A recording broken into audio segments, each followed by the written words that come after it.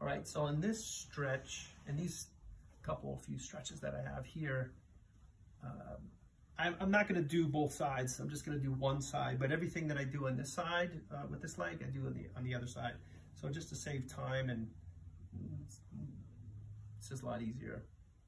So with this stretch here, you know, you can see just by looking at me, you know, the belly's coming forward. I'm kind of sitting more like this.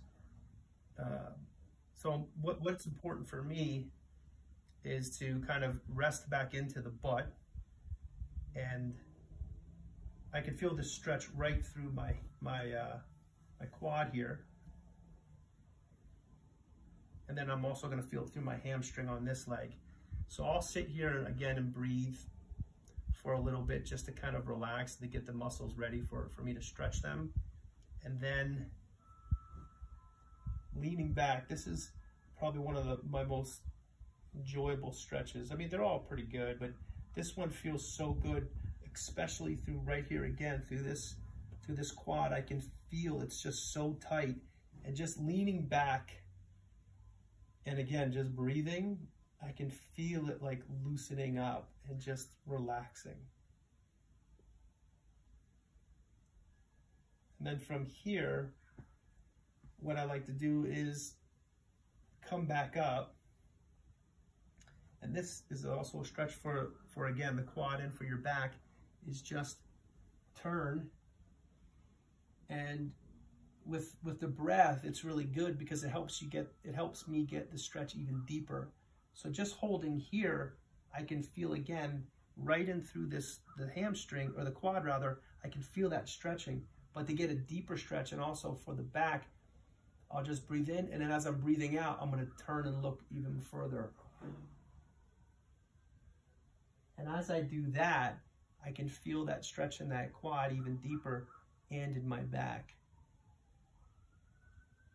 And again, I take my time with all these stretches. I'm not trying to rush through them, whereas 15 plus years ago, when my physiologist or my physical therapist and massage therapist and every other therapist that I saw for my body, they would tell me, John, you need to stretch, you need to exercise every day, and I hated it. But now that I've gotten older, I'm realizing the importance of stretching and keeping your body loose. And it really is. I mean, it's a pain in the butt to do it for an hour, hour and a half every single day, but I'm seeing the benefits of it. And so if you're younger and stronger, I think it's really important for you to take time out to take care of your body every single day, because as you get older, all the abuse that you've done to it when you were younger is going to catch up with you. From that stretch, then I like to lean forward. And this one here is where, I don't know if you can see my foot, it really is kind of turning more, and that's because of the muscles around the ankles are weakening.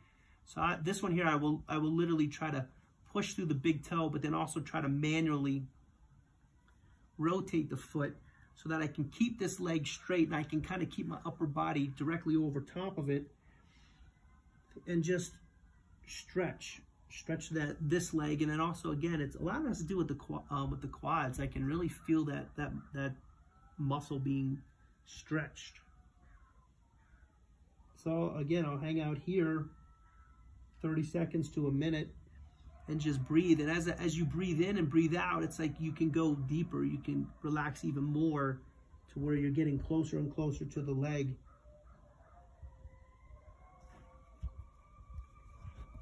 And then from here, again, what I'll do is I'll do this 2 or 3 times, this stretch, even though I'm taking like, 30 seconds to a minute for each pose that I'm doing here.